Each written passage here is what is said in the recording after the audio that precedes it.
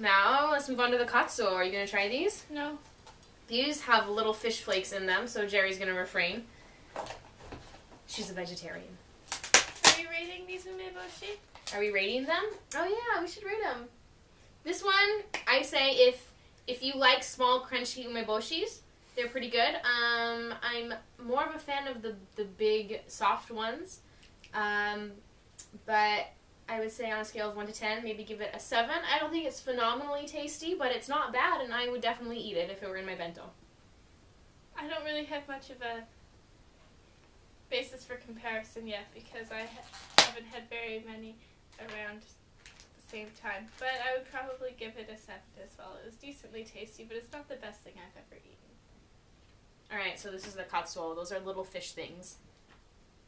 Smells kind of fishy. I'm not really a big fan of katsuo, so we'll see how it tastes with ume and salt. I'm just gonna eat some rice. Okay, so you can see these ones are a lot bigger, and they're also squishy, a little bit squishy, so they're softer.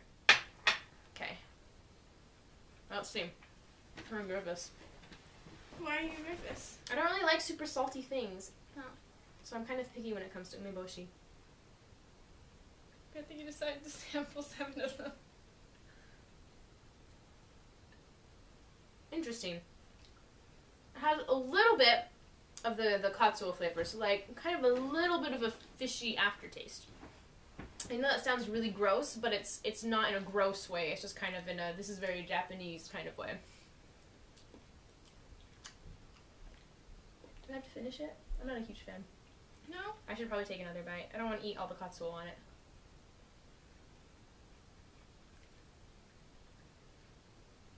Not very salty. Also not very sour.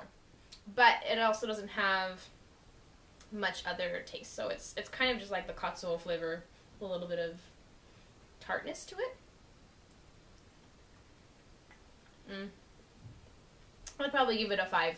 I'm not really a big fan of the katsuo. I give it a 0. Because it has fish. Save the And fishes! I'm all, hey fish, what you doing in my umeboshis? What up? Who are we going to donate all these umeboshi that we don't want to eat to? I don't know, I plan on eating all of them except for those. Alright. You can just leave them in my kitchen.